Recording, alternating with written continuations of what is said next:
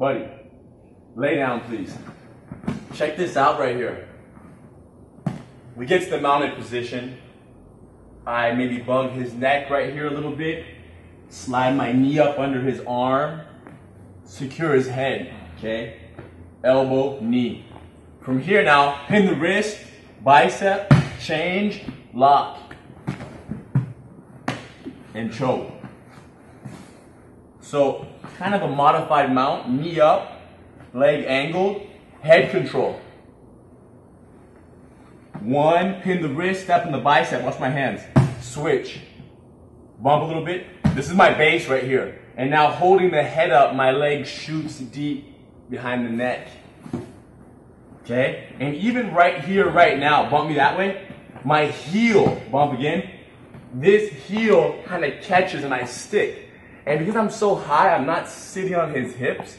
His bump does not affect my balance as much as he would think it would. Here, bump, boom, can't. I step on the bicep, bump. My hand is there, holding the head, shoot it. Watch my hand, switch as I grab and I lock. You see my lean this way, kicks my foot up and allows me to lock the back triangle. And if you can't lock it right here, what do? You roll and you lock it from down here, you pull the arm across, whatever. It's not bad. But let me ask you guys a question. If you were flying from LAX to John F. Kennedy Airport, would you rather fly direct or stop in Chicago? Fly direct every day of the week. I only fly direct. Lay down, please. Why stop in Chicago? Of course, we have to get this arm isolated. Standard triangle from the mount procedure. If the arm is in here, there's too much risk, okay? So I isolate, plug in the neck. If you know the procedure there is legit. You have the neck. Why stop in Chicago if you could fly direct? I go direct. So don't get me wrong, heels is nice and heels works. But let's keep it real. Okay, you're keeping it real. Yeah. So here's the deal. We want to get this wrist. Pinning it down, if you get the wrist down to the ground from the bicep, all good, all gravy. But if the hand is close, which it normally is, right? This is organic. Mount, safe hand positioning. Organic, like Whole Foods. What you want to do is pin the wrist down to their chest. Glue it to where it is. This hand goes from an elbow hug to a whole neck hug. You're going to sit up and kind of rip it up at the same time.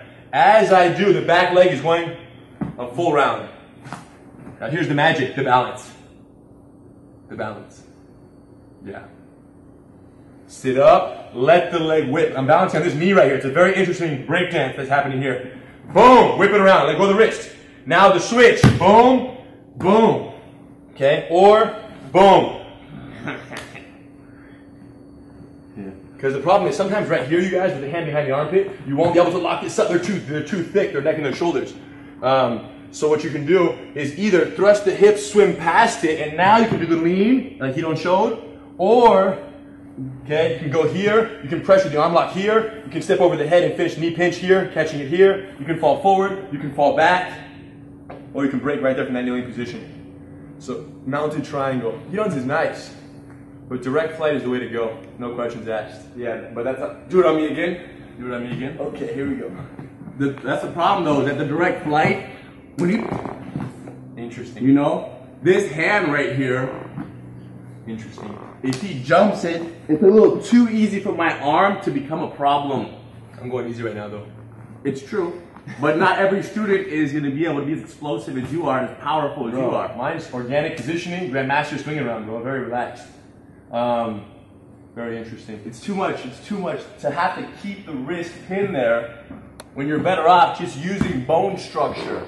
Like right now, bone structure. This is no strength right here. This is just a stiff arm. If I had to hold it bent, it's a different story. And that's what you're kind of doing right here, because my bent arm, put your hand on your head. But the problem is this, even if you don't touch my arm, let go of my arm.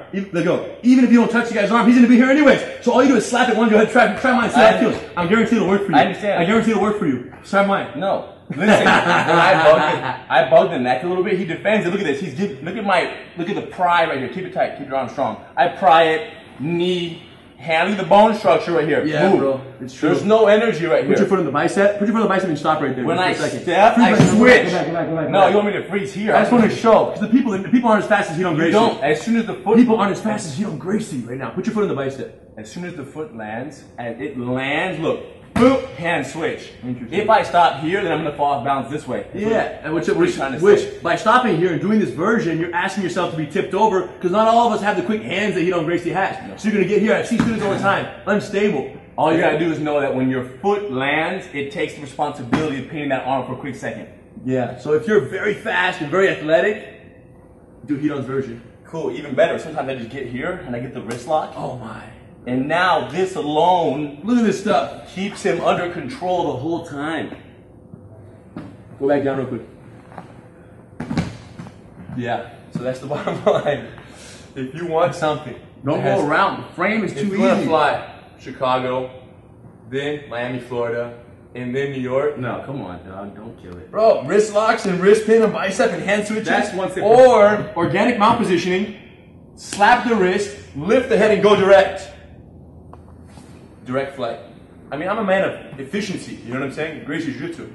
And for me, it's straight shot all the way. Leverage, bro. Just pin the arm with a straight arm.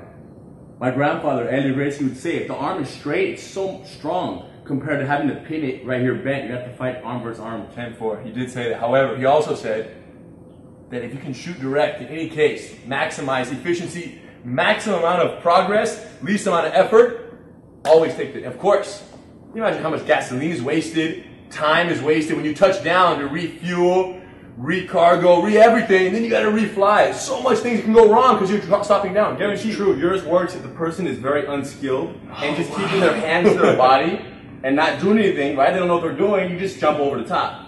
But when it's someone who's more skilled, who understands how to use frames, Listen to this. you have to pin it and go around it. You go under it. Here's the bottom line. Try them both. Try direct flight and then try connecting and check your balance, see how balanced you feel. And then post your comment, let us know which one keeps Most the important detail of all times on both Bro, I of gotta them. leave with one more like that. On both. Okay, on both of them. Make sure you show mine as well. On both. I'm not gonna do your variation because it doesn't really work. But what I get here is this thigh right here biting the neck, like all triangles, the bite. So when I hold the head up, my leg goes like boom. Yeah, it's incredible. This is snug, which is gonna have enough leg for me to lock on this side. Incredible. And that most common mistake for sure is not getting that shot deep enough. Therefore, on making the neck. final lockup more challenging. Listen, very simple. Direct flight or Chicago. Put your comments, let us know. Keep it real.